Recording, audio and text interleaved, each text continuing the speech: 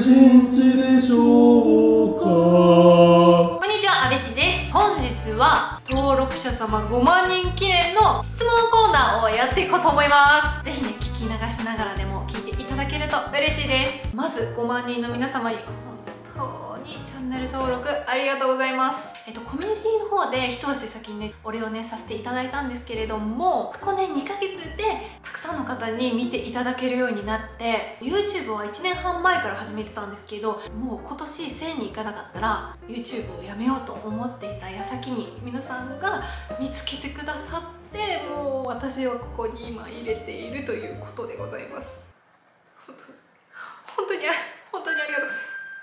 最近ね、本当にたくさんの方に見ていただけるようになったので、すごい質問をいただくようになって、これを機会にぜひ質問コーナーをやってみようかなと思った企画でございます。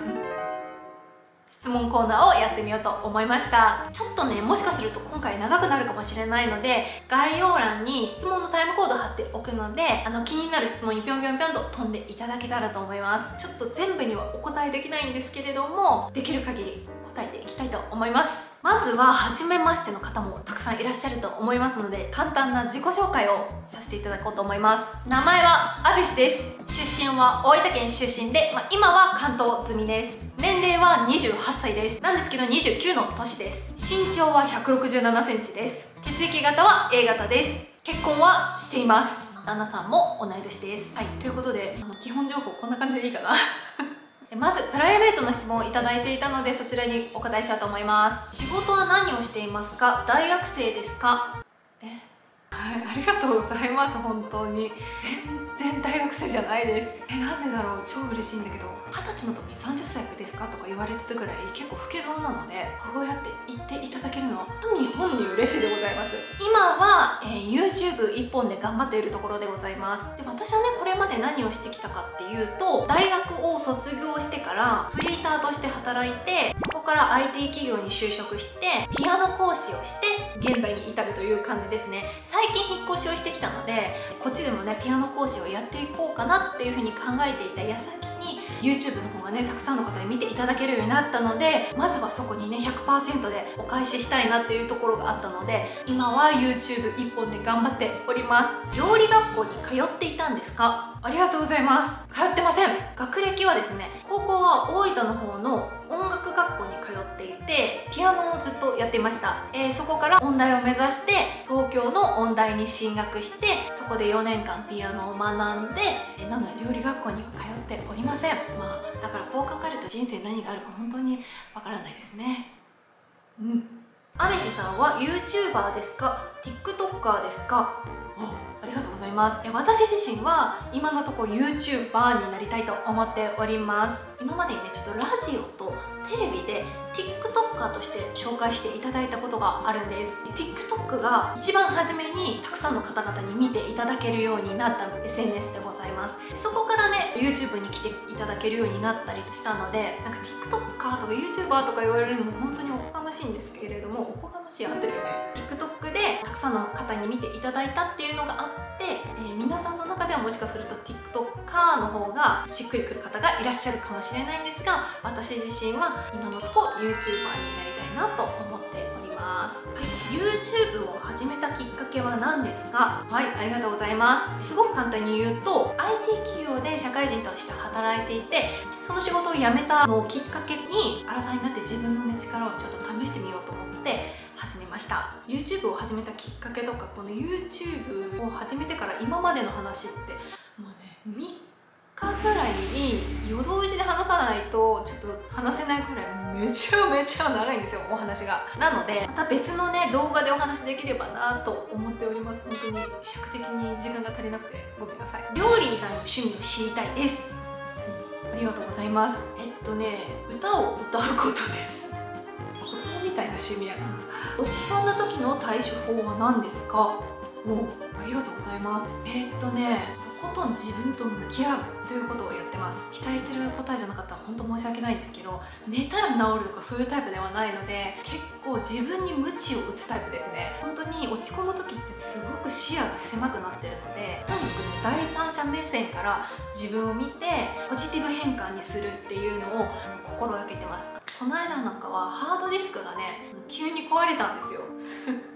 1日かけて編集したものがですねまっさらになってしまったんですね。死ぬほど落ち込みました。その時に私がポジティブ変換に変えた考えが、もう一回作り直せば前の作品より絶対いい作品ができるからと思って、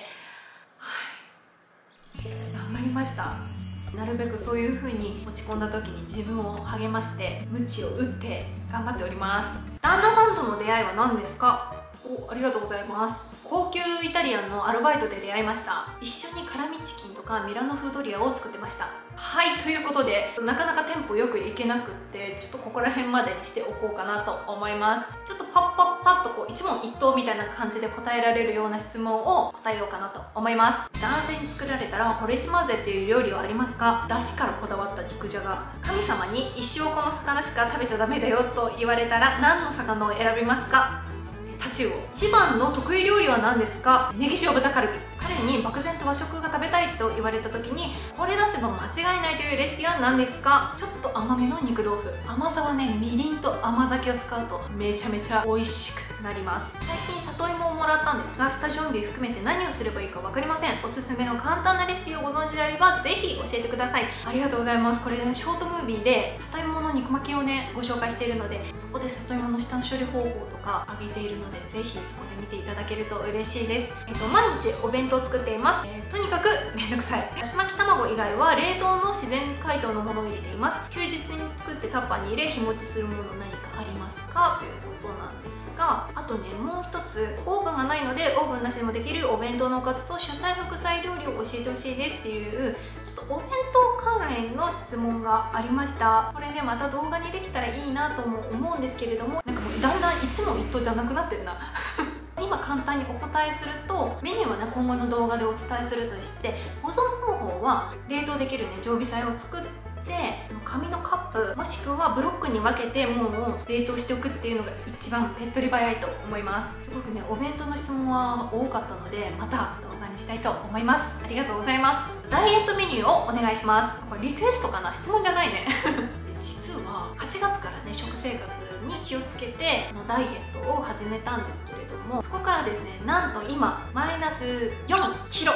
いってます。8月から始めてもう絶対月2キロ以上痩せないようにしようって決めてダイエットしているんですけれども、今のところ3ヶ月で4キロですね。もうちょっと成功して皆さんにねちゃんとね情報として伝えられるようになったらダイエットメニューお伝えできればなと思います。はい、ということで、ここから料理の質問になります。料理を始めたきっかけは何ですか？ありがとうございます。料理を上手になりたいと思って始めたのは結婚してからです。なので、約3年前くらい。レシピによく鶏ガラを使ってますが、ソーミシャンタンでも大丈夫ですか？ありがとうございます。絶対大丈夫とはちょっと言い切れないですね。なぜならですね、鶏ガラとソーミシャンタンを比べた時にはるかにソーミシャンタンの方が中華っぽいんですよ。言い方変えると癖が強いです。なのでこの間キノコのレシピの時にコンソメがなくって鶏ガラに変えたんですね。それをソーミシャンタンに変えていいかって言われると、それはちょっと別物の料理になってしまうかなって思うので、絶対大丈夫とは言えないです。どちらかというと鶏ガラの方を持っておくと和洋中とオールマイティに使えるんじゃないかなと思います。ぜひ参考にしてみてください。発想力とても尊敬しています。おー、ありがとうございます。どういった方法で料理を考えているんですか？料理の本とかも見てるし、 YouTube だと海外の方とかもよく見てます。そこからこうインスピレーションを受けてやってるってことが多分一番多いかなと思います。私昔からね料理するのすごい好きで、日本に最初に来た韓流ブームって冬ソナだと思うんですけど、その冬ソナって私たちが小学校の時に流行ったんですね。でその冬ソナを見てトッポギっていうのを初めて見るようになって、これを家で作れねえかなと思って激辛めちゃまずなトッポギを作ったのが多分第1作目だと思う。世にない食べ物をどうやったら自分で作れるかなみたいな創作意欲は多分その時からあったと思います。もともと知識がなかったし才能もなかったから、今もすごく勉強してるし、今も頑張ってるからこそ皆さんにね共有できることがあるんじゃないかなと思っております。味付けでいつも失敗します。どうしたら味付けが上手になりますか？なるほど。ありがとうございます。本当に気持ちがわかる。料理をしてきたかしてこなかったかにかかわらず、やっぱり分量がね、うまい人ってマジでいるんですよ。私もめちゃめちゃ苦労したタイプなので、本当に気持ちがわかります。私がね、やってきた対策をお伝えしようかなと思います。まず1つ目は調味料をたくさん使わない。結構ね、料理家の方とかでたくさん調味料を使う方っていると思うんですけど、その方々はね、プロだから。プロになるとやっぱりもう何を足せばこの後どういう味になるかっていうのがもうやっぱ分かるんですよね。そうなってくるとこういろんなものをちょっとずつ微調整して最後にまとめることができるんですけど、なかなかそこまでいくのって難しいので、最初のうちはとにかくたくさん使うのはおすすめしません。最低でも2つ3つまでにしておくっていうところです。2つ目が相性のいい組み合わせをパターン化するっていうことですね。例えば鶏ガラ、塩コショウをレモンが合います。だいたいそれで作ると美味しくなるっていうものをたくさんね、パターン化させるっていうのが失敗しないポイントかなと思います。で、3つ目は大さじ小さじをしっかり測るです。私も結構バカにしてたし、今でもちょっとズボラなところはあるんですけれども、私の中では大さじ小さじってちょうど味が美味しくなる分量だと思うんですよ。最初の慣れるまでは目分量で測らないっていうところもすごく大切かなと思います。で、最後は必ず味見をするです。これね、結構ね、味付けがうまくいかない方の多いパターンなんですけど、で私もそうだった。味見を1ミリもしないんですね。感覚だけで勝負をしちゃうんですよ。料理上手な人って味見しないって思われがちなんですけど、絶対どっかで皆さん味見してると思います。今塩味が足りてないとか、ちょっと味がまとまってないとかいうのを必ず料理の一番最後で確認してみてください。はい。で、最後によーく聞かれる調理器具を少しだけご紹介しようかなと思います。まず1つ目、こちらです。こちらはケニュカの取り分けトングっていうものになります。これね、私がよくお肉切る時とかに使ってるんですけど、めちゃめちゃ便利です。こっちでお肉を押さえて右手で切るっていうことができるので、手を汚さずね、切れるんですよ。で、普通のトングと違って短いので手の力が加わりやすくて、自分の指のように使えてとっても便利です。で、私ごめんなさい、前ね、どなたかのコメント欄でこれ取り分けトングじゃなくて指先トングですってお伝えしたことがあると思うんですけど、ごめんなさい、取り分けトングでした。で、あともう一つ聞かれるのはこれです。はい、ちょっとごめんなさい、あんま綺麗じゃないね食洗機で洗ったから雑貨みたいについてるんですけど、電子レンジで加熱する時によく出てくるんですけど、これね、シリコンラップです。100均ならね、どこでも売ってるかと思います。密着するわけじゃないので、こう結構かぶせてっていう感じのラップにはなるんですけど、これめちゃめちゃいいでございます。最後に包丁と、あとまな板です。ごめんなさい、まな板なんかこうシミみたいなのができてあんまり綺麗じゃないんですけど、大手のメーカーさんのものを使ってます。色が良くて選びました。ここはちょっと色重視です。柄の部分がこの木の素材になってるのすごい珍しいなと思って、可愛いなと思って買ったのと、これはね、水に濡らして変色しないまな板が欲しいなと思ったので、ちょっとこう薄い色を選びました。はい、ということで質問はこれぐらいにしようかなと思います。最後にですね、皆様にお伝えしたいことがございます。コメントでレシピを教えていただくことがあるんですね。私もうわ、これ絶対美味しいやんみたいなレシピがたくさんあるんですよ。皆さんがね、そのコメントを見てるわけじゃないから、それをね、企画にして私が皆さんの美味しいレシピをみんなに教えるっていうことができたらなって思っているところなんですね。できればこう一人一人にしっかり承諾を得て企画として成り立たせたいんですけど、なかなかそうなってくると難しいしなっていうところで、ちょっとね、ずっとどうしようかやろうかやらないかって考えてたんですけど、やっぱり皆さんのレシピがすごく素敵なので、私基準で申し訳ないんですけど、私がこれ絶対美味しい、これ絶対いいなと思ったレシピを企画として使わせていただきたいです。で、アカウントのお名前も載せていただこうかなと思っております。なので、この動画を見てなくて勝手に使われたってもしかすると思う方もね、いらっしゃるかと思うんですけど、ご理解いただけると嬉しいです。見てない方に理解いただくのは少し難しいんですけれども、今見ていただいている方は了承いただいて、見てない方はこれからね、そういう企画になっていくよっていうのを動画を通して伝えていければいいかなと思っているので、ご協力お願いいたします。たします。はい、ということでいかがだったでしょうか。以上でございます。5万人皆様ありがとうございました。コミュニティでもお話ししたんですが、私はね次の10万人の方と出会うことを目標に頑張っております。なのでぜひ皆さんショートムービー、そしてねロング動画の方、本当にこのロング動画の方本当にみんな見てください。長編動画の方もねテンポをよ